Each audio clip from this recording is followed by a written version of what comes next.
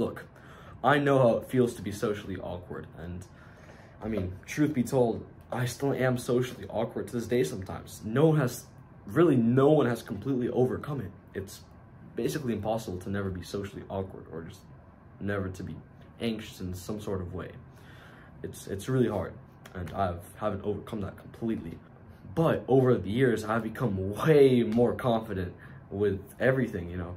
I've been able to actually articulate myself to people and to speak what I wanted to say what I wanted to say whenever I wanted to. I didn't want to become someone's friend. I didn't want to be cool. I just wanted to be myself. And being yourself is the best thing, because when you're yourself, people will come to you and you don't have to chase anyone. The thing that people get wrong is they try to chase people. They try to forcefully become someone's friend by doing things that they think is going to get them cool or popular, which ends up being counterintuitive, and they end up becoming annoying, you know. You probably know those people who are really clingy to you, which is pretty annoying. It happens. But those people I feel really bad for them, because they probably don't have many friends and they're just trying to get some people to talk to them, but they're just doing the wrong thing. You can't just start coming up to people and trying to force them to be their friend. You have to be yourself in every situation, and then people will come to you. I mean, of course, you want to approach people, but you don't want to force them to become your friend. But I've experienced social anxiety so many times.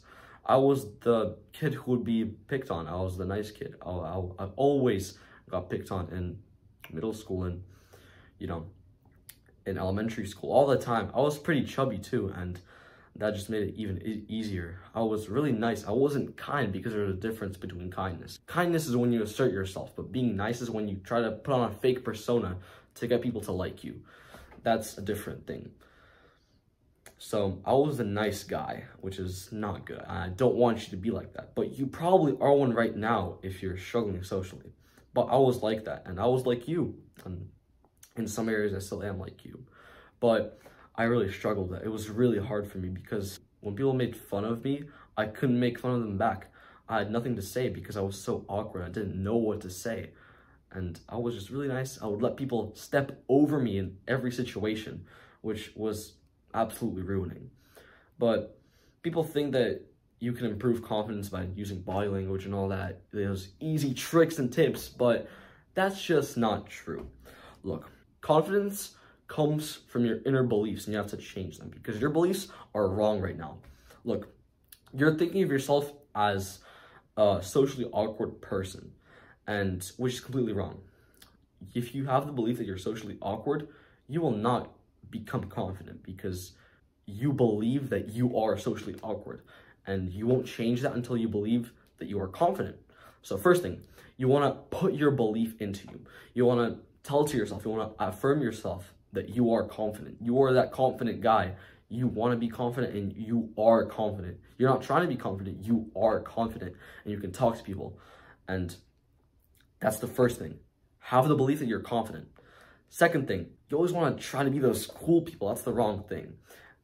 You want to be that cool guy and all that, the one that girls snap all the time. But the truth is, those cool guys, and I was one of those before. I mean, I still am a little bit, but I wouldn't call myself cool. But those cool guys, they just sit on Snapchat the entire time. Those football players, I'm a football player too, but like the stereotype football player, the cool football players, they sit on Snapchat the entire day, 1 million plus snaps scored, and just snap people. And they are always worried about what people think of them, who likes me, who doesn't. It's a terrible position to be in. Those cool people, they struggle so much mentally. It's horrible. And they have horrible mental health, because they always care about what others think of them, even more than you. They're always worried about how they look and all that, and they think they only have to look good all the time, even though, you know, they're not really special. But that's a whole different topic. Being in that position, being in that cool position, the position that people usually look up to, is absolutely terrible, because you'll have horrible mental health. You'll just waste your time on Snapchat snapping people, thinking about if you look good or not. That's not good, because those cool people, they try to get other people to like them, which is wrong. they're technically a similar version of you because you're trying to get other people to like you, but you're technically lower than them. So how you want to actually get confidence is to just be yourself in every single situation. You know, like the cool people have a thing on you. They have a strong point, and their strong point is that they say stuff whenever they want to. They have no social anxiety, and you get rid of social anxiety by being yourself. And you have to set the belief in your brain that your happiness does not depend on how other people think of you.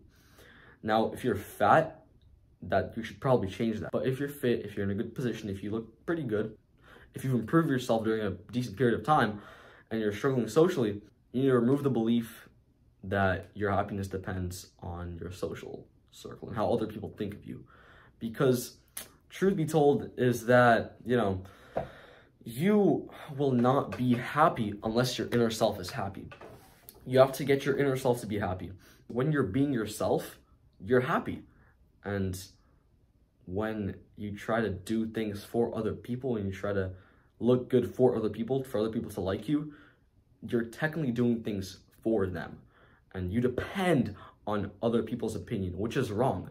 You don't want to depend on anyone. You don't want to depend on compliments. You want to depend on your own brain and willpower and mental health, your mindset, your beliefs. Those are the only things that determine your actual happiness. And you'll only be truly happy if you're actually yourself and you're not trying to put on a fake persona. People try to be confident by copying other people, which is just wrong. Stop copying other people because you won't stand out. You have to stand out, and when you are being yourself, you stand out. You have to realize that. Just come to people, say random things, articulate yourself well, know how to talk. I know it's going to take a while. I know that it's really hard. And the people who are scared and realize that you have to work for this to actually gain confidence, they clicked off already. But to actually gain confidence, you have to put in these beliefs. You have to not be dependent on how other people think of you, and you have to affirm yourself that you are a confident person. And in those social situations, if you think like that, you won't have any social anxiety because you just don't give a shit about what other people think of you. If you don't care, you just will talk however you want, whenever you want, because you just won't care about other people's opinion. Now, this applies to literally everything. A presentation in class, talking to a girl, being at a party, I don't know. It applies to anything, because if you don't care about how other people think of you, you'll be the most confident person in the room. Those cool people, they are cool and popular because they know how to talk. They are being themselves, and they're not trying to get like any other people's attention. They're just trying to be themselves, which is good, but they're also on Snapchat the entire time, which ruins your mental health. But you have to not be dependent on other people's opinion of you, and just don't give a fuck. Now, a really good book you should read is The Subtle Art of Not Giving a Fuck. It's a really good book, and it just teaches you how to not care about really anything. And once you have that mindset, you'll be the most confident person in the room. Now, 3 things I will tell you to actually just instantly be more confident. The first thing is to think, what is the worst thing that can happen? When you're approaching a girl, what is the worst thing that can happen? You've heard this many times, but the worst thing that can happen is just no. And what after that? Nothing's after that. Bam, that's it. She says no, you walk away, and then you go to the next girl. It's really not that hard. She's just gonna say no. Boom, your ego might be a little hit, but it's your ego, so it's really fine.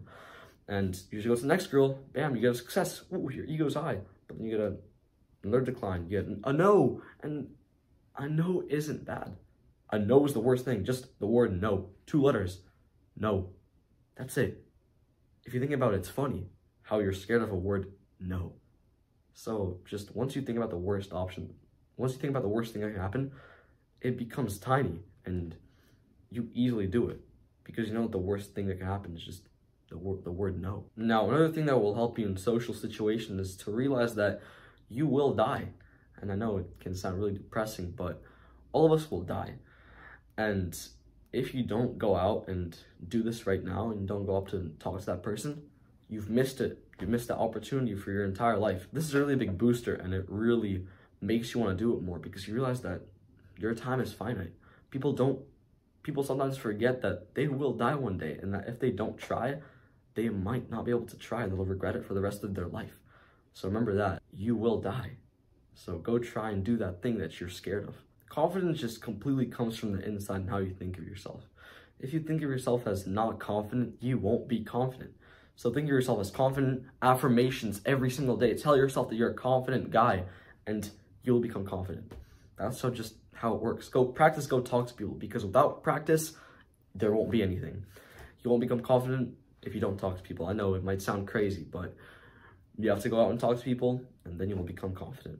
Now, I hope these tips helped you, and comment down below if you like this video. I'd like to hear some of your philosophies. I hope this video helps you, bro. Subscribe if you want, and go get off YouTube.